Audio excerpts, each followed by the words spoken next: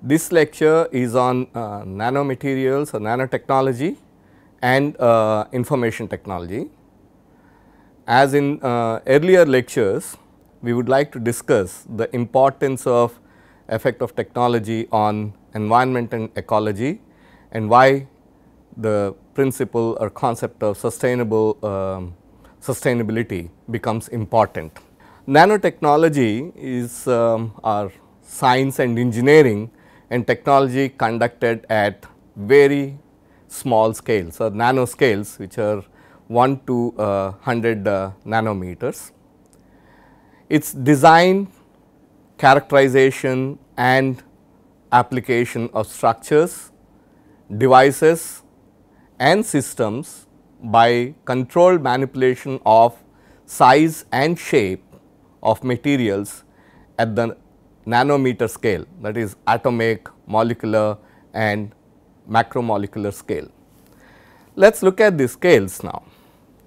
A nanometer is 1000 millionth of a meter or 10 to the power of 9 meters. For example, grain of sand is of the order of 1 mm size. Diameter of human hair is 150 micrometers, whereas red blood cells are of the size 10 micrometer, proteins are 10 nanometers, diameter of DNA is about 1 nanometer and atom the size is about 0.1 nanometer. So, this is just to give you an idea about what are the scales that we are talking about when it comes to nanotechnology. So, nanomaterials are materials with nanoparticles which are smaller than 100 nanometers in at least one dimension. The importance of this size is in terms of the properties.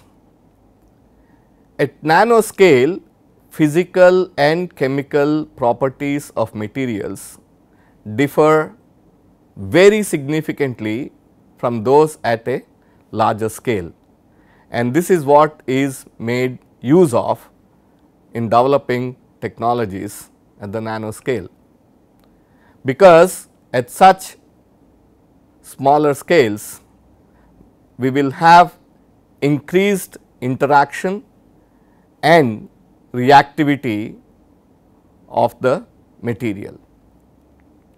So, one can use less material, potentially use less material to achieve the same goal as you would achieve with materials at larger sizes. That is the advantage of nanotechnology.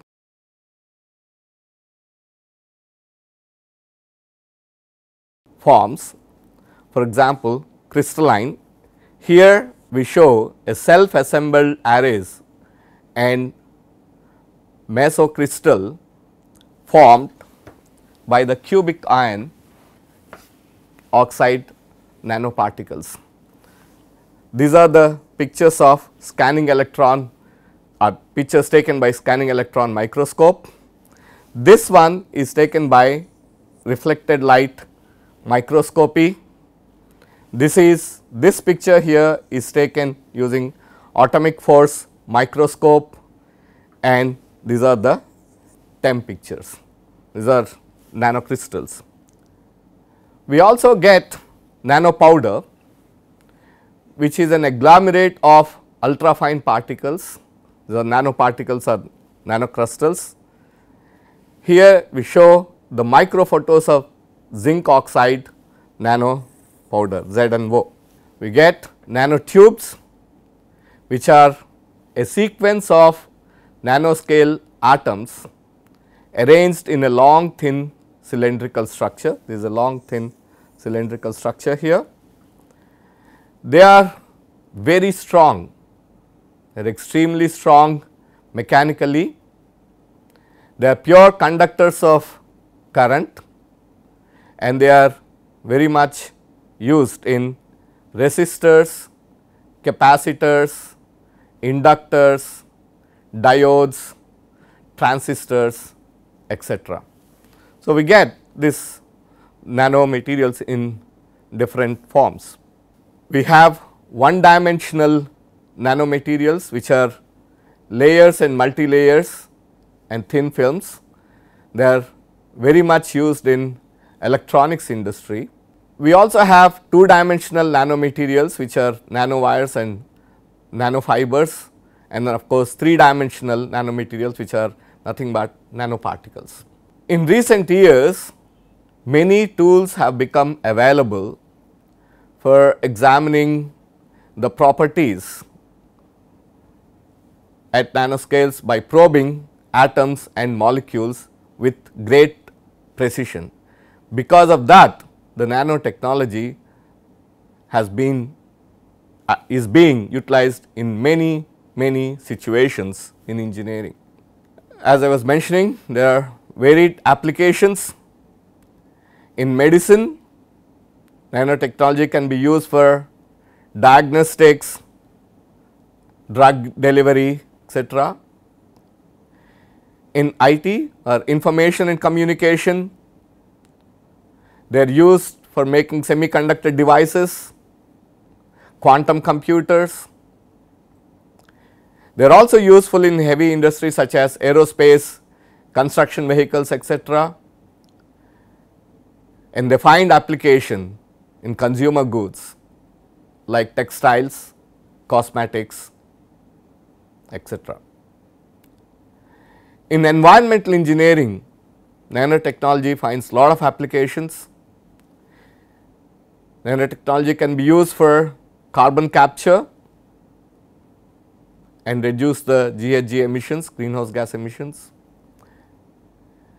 It can be used for making sensors which can detect the water quality or wastewater quality.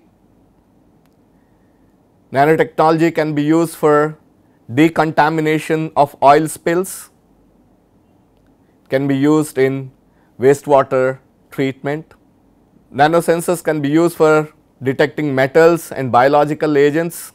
Nanotechnology can be used for making biocides, removal of biofilm, and a lot of applications are coming up these days utilizing nanotechnology for water purification, which is very important in these days when we are finding lot of contaminants in water and then we need to remove them. So, nanofiltration is a big thing in terms of water purification. Now, what are the implications, environmental implications? In fact, nanotechnology is like a double-edged knife that I am showing here. The small size enables, it is an enabling characteristic because it is increasing reactivity, as I mentioned earlier, but the small size also increases the risk. There is more potential for material with such small scales, nanoscale or nanoparticles. They can get transported much more easily and they can get absorbed. We are utilizing the characteristics of higher reactivity of nanoparticles for developing the technology. The same thing can work against us when these nanoparticles get into the environment. They may react with environment in a way that we do not want. So, it is a double-edged knife. So, we need to do the risk assessment of these nanoparticles getting into our environment. We need to have knowledge of their distribution, how they get transported. Nanoparticles which get introduced into the atmosphere or into the environment at one particular location, they do not stay there. They have mobility. In fact, they have increased mobility. They move from one location to another location, they get transported. So, we need to have a knowledge on how they get transported, and as they are getting transported, how they are reacting with the environment. that knowledge we need to have to do the risk assessment of this nanotechnology. The main problem is there is a lot of uncertainty, we do not know much. There is an uncertainty in relationship between surface reactivity and surface area, that itself is not completely understood. So, since it is not completely understood, it adds complexity in terms of assessing the risk, in terms of understanding the effect of nanoparticles on environment. Lot of work is being carried out in this area. It has been found that skin, lungs and gastrointestinal tracts, they are the most likely points of entry for natural and anthropogenic nanoparticles into the bodies of animals and humans. Of course, they may get injected or they may get implanted. There are the other possible routes of exposure. Nanoparticles can translocate from these entry points or entry portals into the circulatory and lymphatic systems, and eventually or ultimately they may find their way to body tissues and organs, and that may have a detrimental effect. It is suspected that they can produce irreversible damage to cells by oxidative stress and or organelle injury. Here we show a picture which I have taken from a paper published by Christina Buzia and others in 2007. It shows the entry points for nanoparticles into the human body, like nanoparticles can get ingested here, or nanoparticles can get inhaled, or you may have orthopedic implants, or they can enter through the skin, and once they enter into the body, they can get into lymphatic system, or from the lungs they can get into circulatory system, then they can go to the heart and other organs, and then they can get into gastrointestinal systems as they are ingested. They find their way to all parts of the body. And what are the effects? If they get in large quantities in gastrointestinal system, they can cause colon cancer, can cause, when they get to the brain, they may cause neurological diseases like Parkinson's, Alzheimer's or dementia. When they get to the lungs, they may cause bronchitis and other problems. If they are there through skin or implants, they may result in dermatitis. In lymphatic system, they cause Kaposi's sarcoma, and of course, if they get into circulatory system, they can cause high blood pressure and heart diseases and may lead to death. Basically, nanoparticles influence cellular processes, example like proliferation, metabolism and death, and as you know, cancer can result from uncontrolled cell proliferation. Neurodegenerative diseases are caused in part by premature cell death. It has been known that oxidative stress can cause many diseases like cardiovascular and neurological diseases, pancreatitis, etc. So, we need to be careful when we introduce this nanotechnology. We need to assess the risk of having some nanotechnology, risk in terms of its effect on environment, its effect on ecology and ultimately its effect on human health. So, to reduce the impact, if we prevent the entry of these nanoparticles into the environment, then we can reduce the impact.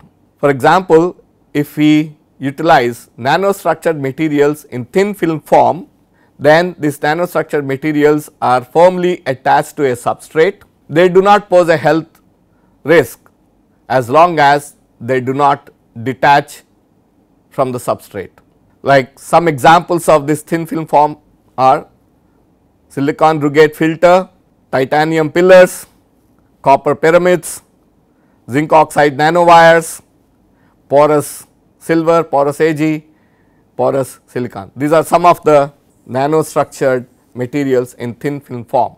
Whereas, if we are utilizing free nanoparticles, they can become airborne very easily, and as a result they pose a potential health risk. Like free nanoparticles are silicon rods, carbon black, silver, titanium dioxide, silicon zigzags, etc. So, if you are using these things in our technology, we need to do some risk assessment and then see how much are, what is the potential for them to become airborne and consequently pose a potential health risk.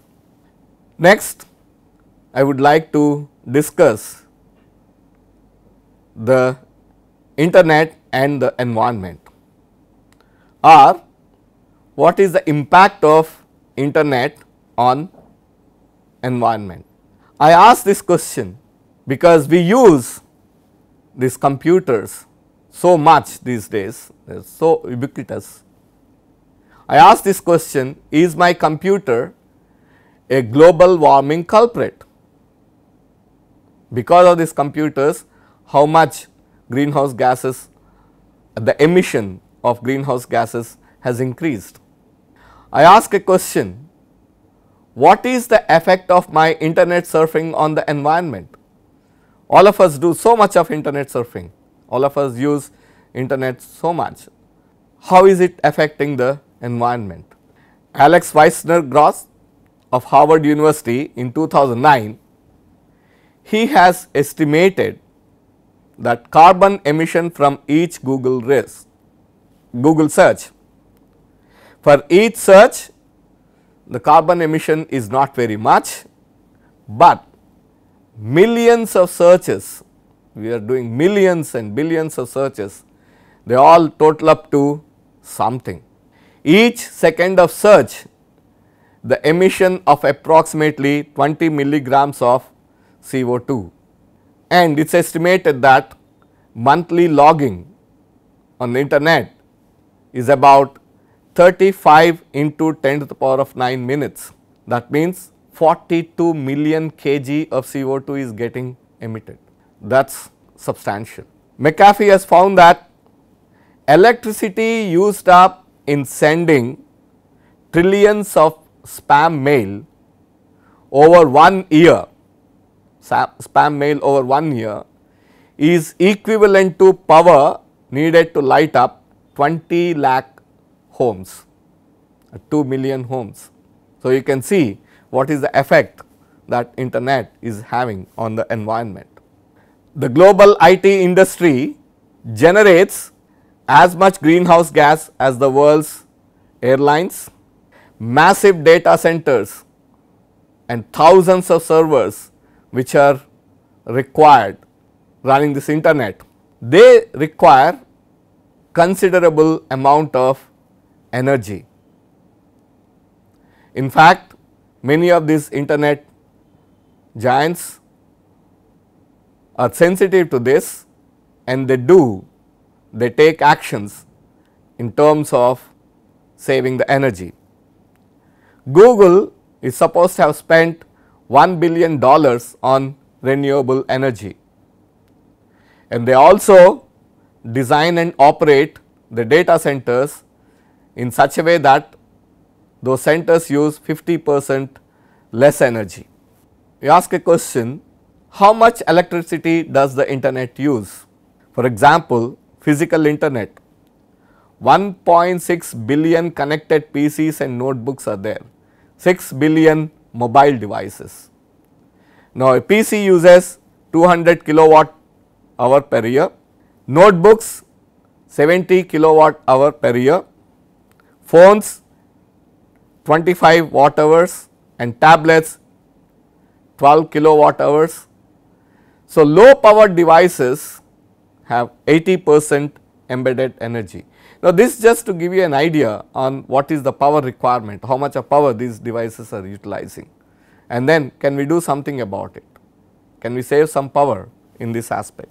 Like data centers, they use 1 to 2% of world's energy.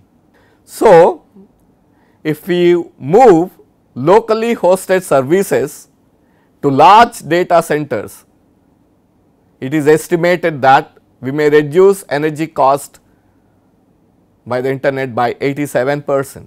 Of course, when we say these things, we also need to think about what are the positive aspects of internet, or how internet can be used positively to increase the sustainability. So, we need to have some systems thinking. Yes, internet consumes electricity, but the use of internet may have a net environmental impact on the positive side. Somebody has given this example of downloading music is 40 to 80% less harmful as compared to buying a CD, or we can use internet for operating parking lots in a smart way and then save the cost from increased fuel usage. So, when we talk about these effects, we have to think in a system, in a systems way, that is what is the in overall what is the impact it is having. But then we also have to be sensitive about what we are doing with this e-waste. This internet and IT industry use of computers eventually generates a lot of electronic waste. Now, handling the electronic waste is not the same as handling other type of waste. For example, the food waste that comes out of our houses, that is much easier to handle than handling this e-waste. So, what are we doing with this e-waste? Is it that it is out of our premises and it is out of our mind? Where are we sending this? What are we doing with it? So, these are some of the questions we need to think about when we are utilizing internet. Thank you.